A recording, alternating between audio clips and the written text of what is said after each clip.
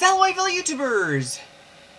I am 93 Monster Mike, and it's another figure review of NECA's Godzilla vs. Biollante figure, or Godzilla 1989, or Bio Goji. A very much anticipated figure. Okay, yeah, I know, I'm a latecomer to reviewing this figure, which came out a few months ago. Excuse me for living and breathing, okay? I'm sorry. Look. At least I now have the figure, and now I can review it for you guys. Okay? Okay. So, here's the box. Beautiful poster from Godzilla vs. Biollante. I remember seeing VHS copies of this way back in the day. So obviously it has Godzilla versus Biollante in Japanese katakana, and English translation right down here. And it's obviously Godzilla fighting the Rose form Biollante, but she didn't look that menacing. On the side, we got that, and 65th Celebration, and Shin Godzilla. Same as the other side. And on the back, we got some promo pics. Hey, wait a minute. This Rose drawing. I didn't notice it until now, but Megumi Odaka's character, Miki Segusa, she drew that with a computer program thingy in the movie. I can't believe I didn't notice that until now. Great attention to detail. Anyway, some promo pics of the prototype from San Diego Comic-Con or something like that. And then there is a read-up. Zoom in and, yeah. Pause the video now so you can read it. Okay. Toho Company Limited, Godzilla, NECA Toys, Reels, all that other stuff. At the inside of the box, we get another promo pic of Godzilla at Lake Ashino, where he first fought Biollante, and some of Biollante's spores. More Biollante spores in the back here, and hey, check it out! It's a screenshot from a deleted scene in the movie where, after Biollante's first defeat from Godzilla, all these flowers started blooming along the shores of Lake Ashino. Wow. NECA really does know how to make the fans happy. Now let's get into the real meat and potatoes of this. The figure itself. Yeah, that's what you guys wanted. So, the figure itself. What can I say? NECA, you knocked it way out of the ballpark with this guy.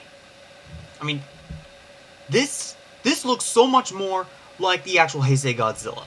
You've improved so much over the past 6 years. I mean, compared to the 1994 Godzilla. Look at that. Which of these two looks more like the actual suit of, like, any Heisei Godzilla suit? This guy? Or this guy? It's this guy. Okay, yeah. I mean, sure, this figure is great and all, but this one looks more like the actual thing. Like, a lot of love and care went into sculpting this figure. I mean, they got the tail length right, and it just blows the mind.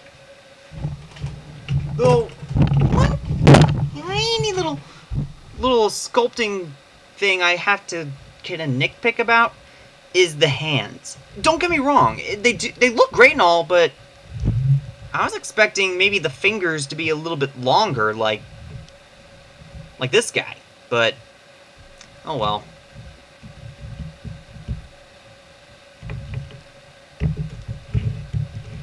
But anyway, the rest of the detail of the figure, the tree bark-esque scaly skin, or linear bumps, and the scales on his chest and belly and abdominal area, it all looks great. I really do love the sculpting of the figure, especially on the spinal plates and everything else, you know?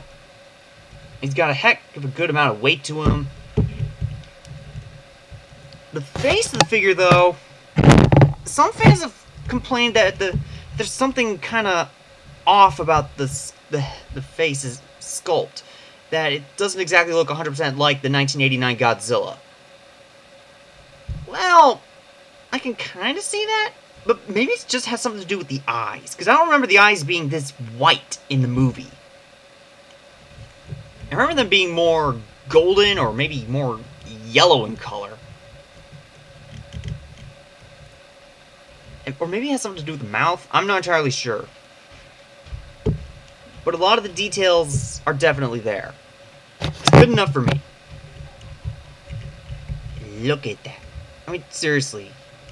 One thing I really love about the Bio-Goji and the 1991 Godzilla suits in general is the arrangement of the spinal plates. Like, it's like the spinal plates being really big behind the shoulders, like kind of close to the heart area, you know? But that's just me. So as for articulation, jaws can open and close. So, or firing his atomic breath. We'll get into that later. The head's on a ball joint, as it is the base of the neck.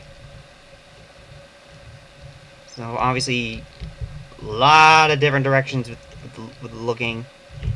The shoulders are on a ratchet-like pin and socket joint. So, great stability. The elbows are on a pin and socket, ratchety kind of joint as well. Wrists are on a pin and socket thing. So, yeah, they can move in and out, rotate. And the claws are on a simple hinge. So they can open and close like he's going to make a punch or something. Of course, we also have the diaphragm, or upper abdominal movement, which is basically a ball joint as well. Legs, they can move, well, they can rotate, move in and out. We also have quite a few clicking bends at the knee and rotation. And of course, we also have a ball joint on the foot. Well, on the feet. And the tail is mostly composed of a lot of ball joints. So, we just have 1, 2, 3, 4, 5, 6, 7, and 8. 8 points, not bad. Not bad at all.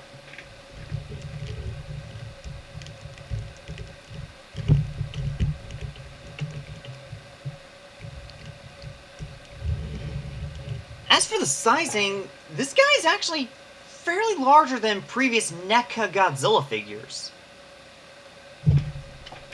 So, let me just get a ruler out here, and you can see, as you can see, he's standing at pretty much at the 6 3/4 of an inch tall.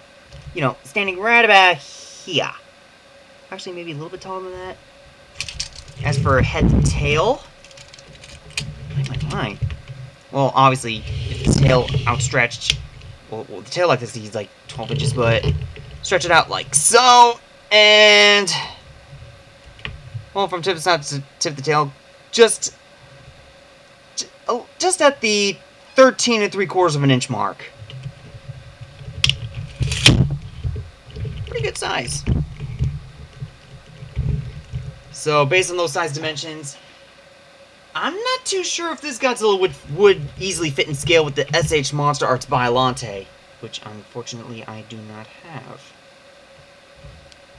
Also, just to give you guys a better idea of how big this figure is, compared to other figures you may or may not have in your collection, here is the 2019 Godzilla from Godzilla King of the Monsters, and this guy dwarfs him when in reality, in the movie, if these guys were to be more accurately scaled, this Godzilla would be kind of closer to here. Like that. Oh, one last thing I forgot to mention. He does come with an atomic breath piece. The inside of his mouth is sculpted, so there is a hole where this part can plug into, and it's also molded so the tongue and the lower and the jaw and the teeth of the lower jaw fit into these little grooves and holes. So basically do it like that, and there you go. You can display this Godzilla figure firing his atomic breath. So that's a plus.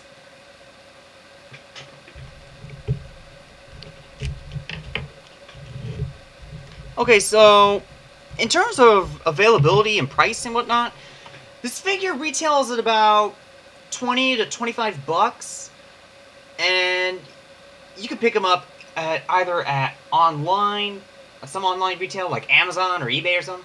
But like me, you could get him at Target. You know, get him in person at a Target store. Just go to like near the DVD section and where they sell other NECA figures. Easy as that. NECA did also release a variant of this figure that is covered in basically Biolante's radioactive acidic sap. So he's basically got like almost like he has green slime or Nickelodeon slime covering about this much of his body. But this figure, it is definitely a must-have for any Godzilla collector, especially for those who do love the NECA figures. So get it while you can, because unfortunately NECA has lost the license for the Godzilla figures. Will they regain the license? Hard to say. But enough about me rambling. So thanks a lot for watching. I hope you enjoyed the video. Feel free to hit the thumbs up button if you liked it. Leave a comment in the comment section below. And feel free to also subscribe to my channel for more content. So until next time, this has been 93 Monster Mike. Wale!